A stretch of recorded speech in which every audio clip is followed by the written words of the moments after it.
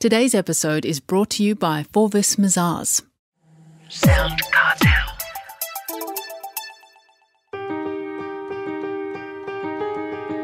From Sound Cartel, I'm Nicole Goodman, and this is Business Essentials Daily.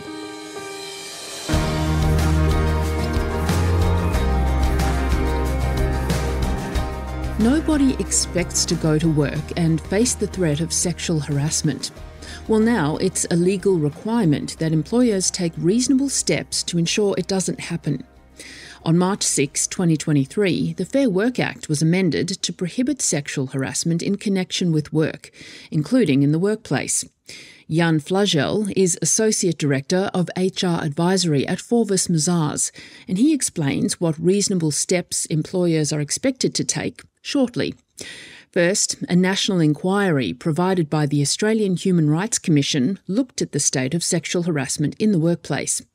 Jan shares the findings from the inquiry with Chris Ashmore. Almost 2 in 5 women and 1 in 4 men have been sexually harassed in the workplace in the past 5 years. That statistics alone speaks volume as to how far we are from having solved the problem. So the prevention, the management of sexual harassment has always been there, but now it's really is something that is demonstrated as we mean business. We're going to get onto you. If you're not doing everything you can to prevent this from happening, we'll be there. That means they have the power to investigate, to go to workplaces and address the issue with not only individuals but also with employers. If they are found to be vicariously liable, that means they would have not taken all reasonable steps. Right. Well, I understand that you're quite focused on this area. Why is it resonating, do you think, with your medium-sized business clients? What is interesting here is that when you just take a step back and look at 2 days ago, the ABC News just talking about 25 women that have been killed or lost their lives to sexual violence or gender-based violence. It shows that we're not there. We're not there. We're making progress, but as a nation, it's not good enough. And what is really important is to understand that it's not about big companies. It's about every company. The obligations are the same for all companies, but the reality is that as a small business or as a medium-sized business, what do you put under all reasonable steps? Or if you look at the OH&S Act, reasonably practicable. What does that mean in a sense? So what is interesting is that you need to look at it from a perspective of, at my level, with my budget, with my resources and my time, have I taken all reasonable steps? So that's what really it means. And the reason why it resonates for medium-sized businesses is that they have the same legal obligations. So it's very important to understand that it's not just the big companies that have that legal obligation. Every employer has got that legal obligation because every human life counts. That's as simple as that. Do you have any examples of the real costs and risks you've helped your clients avoid or manage? What is interesting is that you look at, for instance, the dimension of training. So training of staff and training of managers and the executive teams. And when I compare the cost and the time that I spend training 40 or 50 people at once versus the time that I spend to investigate sexual harassment that is basically relating to a perpetrator, alleged perpetrator, an alleged victim, and a couple of witnesses, you're going to spend about 5 or 6 times the amount. Just purely, if you look at the financial aspect, it's 5 or 6 times the amount to investigate the wrongdoing rather than the time spent to try and prevent it. And that is a very important thing to take into consideration. But also the fact that from an employer point of view, the vicarious liability will always be there if you've not done everything. And again, that simple things such as review your policies, make sure that they're up to date, make sure that every employee has read them. It's not a paperwork exercise. Your policies are the things that you enforce. They are your rules. So you want to make sure that your employees have read them and they acknowledge that they have read them. So make these changes, then make sure that you train your staff. These are the things that will make a difference. That means that people not only need to be trained on what the law tells us. It's not just about the what and the why. That is very important. But it's also the how. How do you address these things? How do you prevent? How do I respond if I'm sexually harassed? How do I respond if I hear it or witness it? And what do I do if I'm accused? All these things that form part of the obligations that everyone has got to meet. You know, Forvis Mazars has been a long-time supporter of Sound Cartel, and now they're helping us bring you this podcast.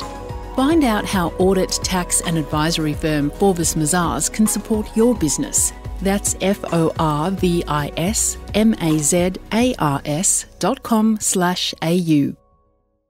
Employers are expected to take reasonable steps to ensure that harassment doesn't occur in the workplace. What is considered reasonable? Yeah, that's an interesting one. And again, the only caveat is that I always say we can't keep your head out of water. And if you don't do the bare minimum that is required, you will be underwater. But we don't have the certainty yet that you've taken all reasonable steps because it's not been tested in court. But first, make sure that you are running a risk assessment.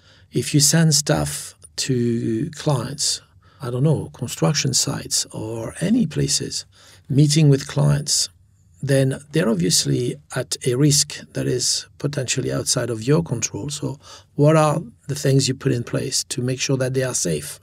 That's the sort of little things that make a big difference. How often when salespeople come back from having met with clients, the only question is, so what have you sold? Did it go well? But what is forgotten to ask is, anything, client is okay, is that a good person? Is that good to deal with? And these are the sort of questions that you don't want to forget anymore because they form part of that all reasonable steps.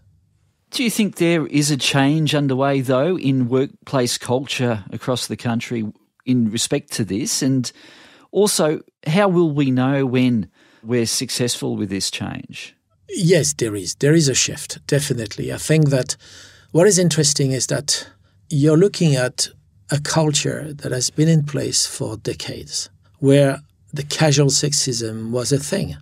And now some people, it's quite ingrained in them, so that it falls into the unconscious bias. They don't even realize they're doing it. But it's not okay. It was never okay in the first place. But now it's made very clear to people that it's not okay. And there is a shift of culture. And I would say that, yes, it is awkward. Sometimes we don't know how to behave anymore. But embrace the awkwardness. It's okay. It's all right, because at least we're making a right move and in the right direction. Eventually, the culture will evolve and we will be very comfortable with how we behave around people. But at the moment, if you feel awkward, that's actually a very good thing. That means that you're aware. The problem is those that are not aware and don't feel awkward.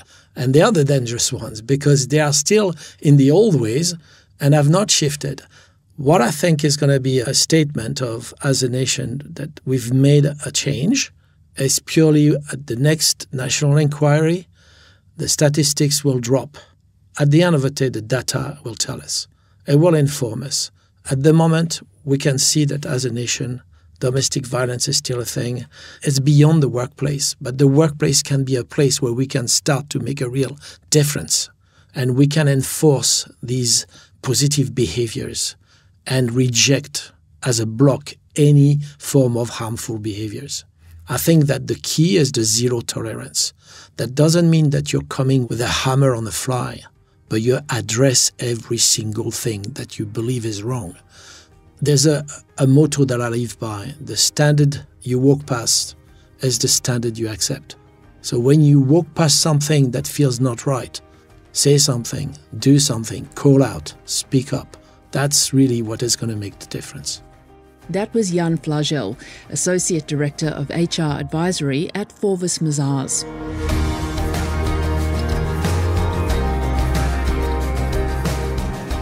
This episode of Business Essentials Daily is produced by the team at Sound Cartel. Thanks for listening. I'm Nicole Goodman. We'll bring you more Be Daily tomorrow. Follow @BE Daily Podcast across social media and head to bedaily.com.au for more from the Business Essentials Daily podcast. Sound Cartel. This episode was brought to you by Forvis Mazars. To find out more, visit forvismazars.com/au. That's FORVISMAZARS.com/au.